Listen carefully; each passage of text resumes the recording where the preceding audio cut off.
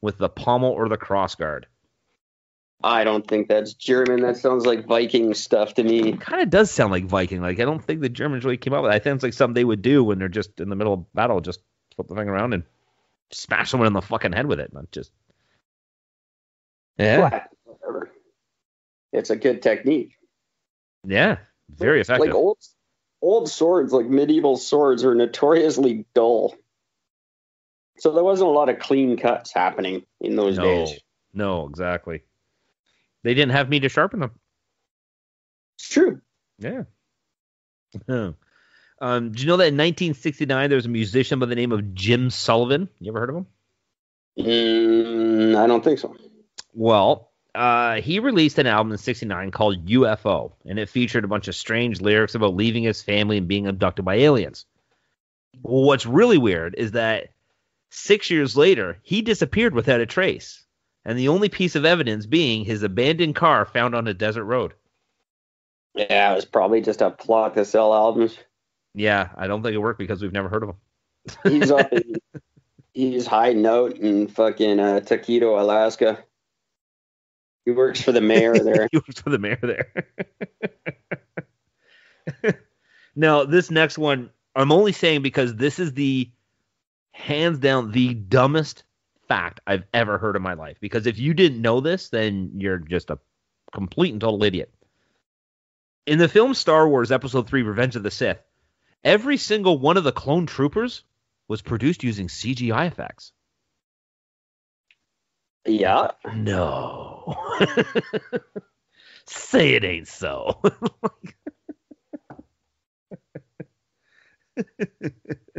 I could have guessed that and don't care.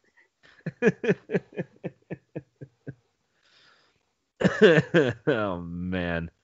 I guess that's to somebody. I don't know. I don't know who. If you're like two, maybe. I don't know.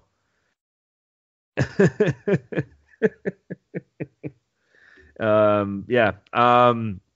We know that in China in 2013, scientists were able to grow a human tooth from scratch using stem cells taken from urine. They claim. That would Chinese lie about lots of that stuff, though. They certainly lie about everything. That's right. Fucking right. The goat that they didn't clone the goat. They said they did. I don't know. Maybe they could. I don't know what freaky ass technology they actually have, but whatever they released, they're 10 times past that by now. Oh, probably. It wouldn't surprise me. I'm on their side. I would go to the freaky Chinese doctors, and we're Canadians work with them. We developed a vaccine for COVID that's not being released. So. I love the fact that they're actually saying if the vaccine comes out, it's bad because it'll stop COVID. They're actually thinking this being a bad thing now. It's fucking people are stupid. Anyways, you know those the spiked and studded dog collars? Yes. Would you know why those were originally invented? For humans to look more punk? No. Pretty much exactly what I thought, but no. It was actually invented by the ancient Greeks, who would give their sheepdogs these spiked collars to protect their necks from wolves. So they look more punk? So they looked more punk. They could yell stuff about being punk. That's what Greeks did a lot. You don't hear that much, but they were real big in the punk scene.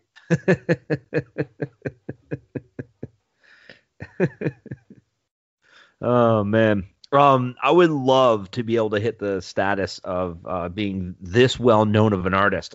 Salvador Dali, strange fucking dude as he was.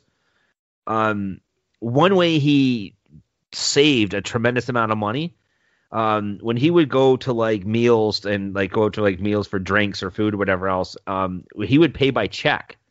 But the thing is that he would draw pictures on the checks, making them works of art, therefore uncashable.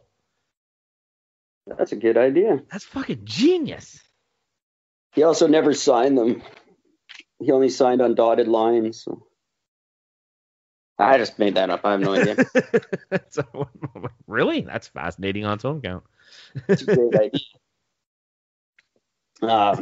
That's a good idea. If you're well, now you can't really pay with check anywhere, but No, in his day, that was a great idea. that was genius. Absolute genius. It's pretty good that they got rid of checks for the most part. Just Yeah. they're so easy to like. There's so much fraud going on in the world right now. Like checks were a kind of a sketchy thing to begin with. Yeah. I mean, it's one of those things where you'd almost just can I just drop it and watch it bounce right now, or Yeah.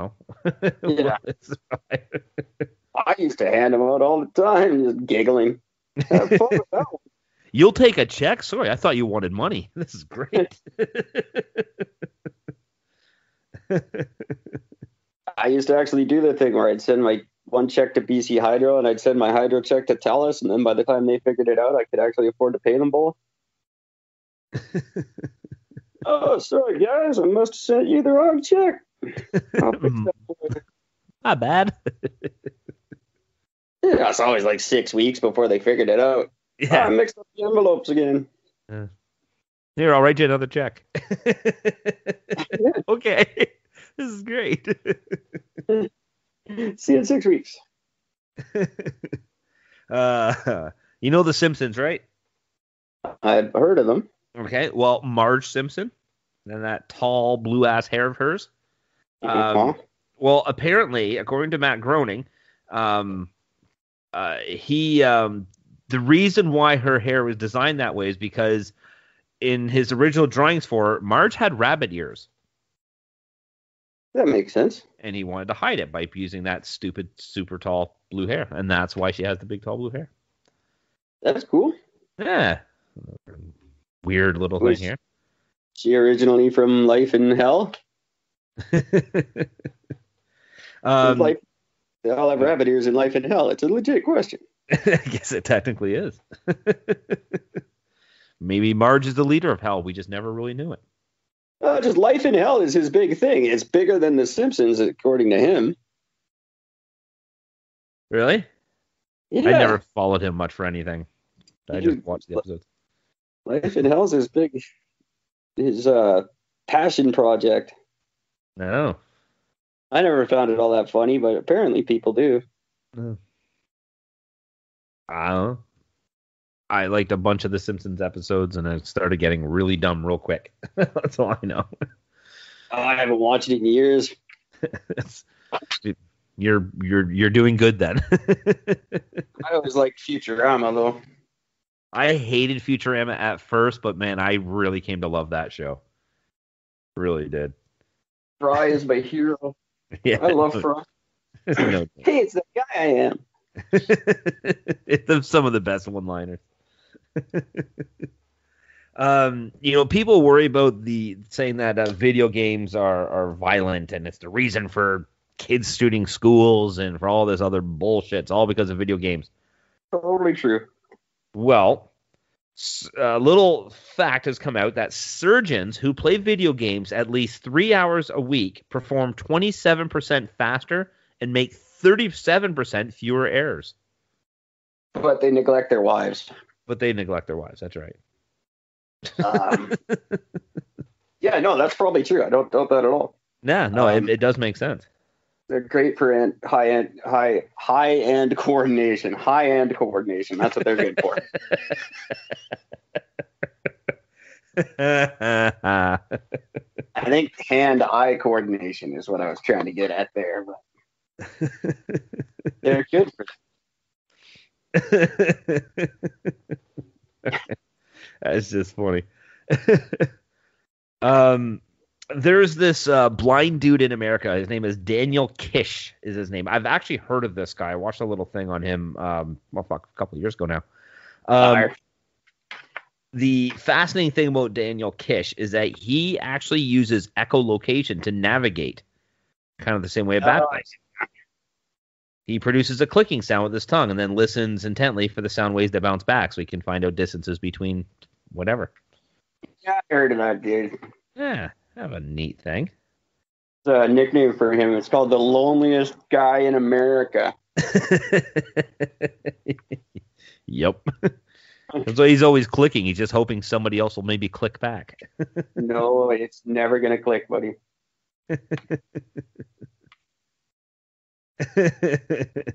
Sorry, Danny. That's just never catching on. It's just not going to work. To go in with this whole, well, Americans are fucked. Approximately 1 million dogs in the U.S. are named as the heirs of their owners' wills. Oh, yeah. That makes perfect sense. Fucking hell. I used to read people's wills in Calgary. People do crazy shit.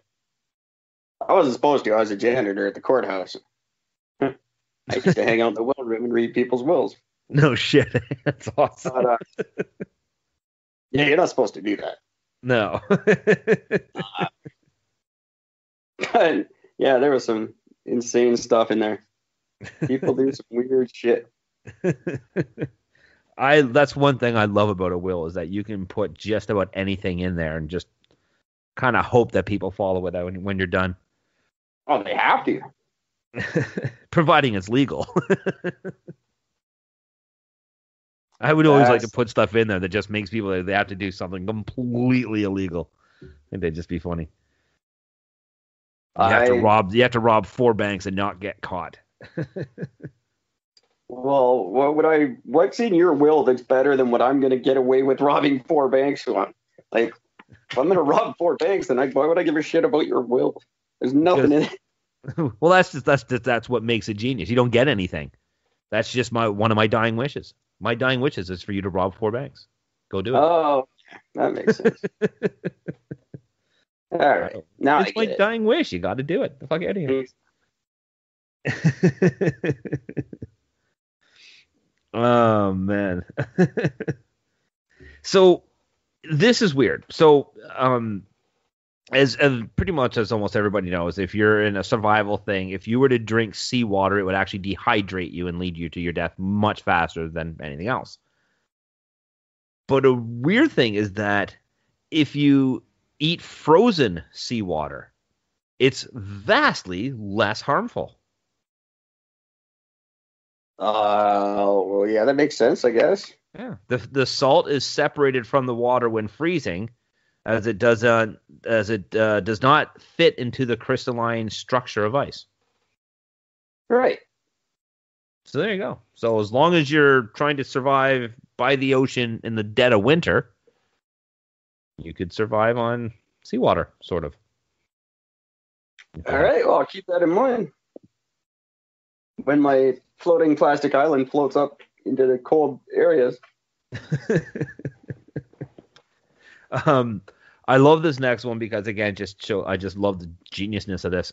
In 2012, an Afghan Taliban commander, Mohammed Ashin, turned himself into local authorities. Why, you ask? Well, because he was trying to claim the $100 reward prize that was seen on a poster for his arrest. That's cool. So he turned himself in for $100. Did they give him the money? No. But the thing I'm trying to think is, I mean, I've seen larger rewards for pets gone missing. You're a Taliban fighter. Even then, though, it's I mean, Jesus. $100 American is $1 billion over there. Yes, but still, Jesus.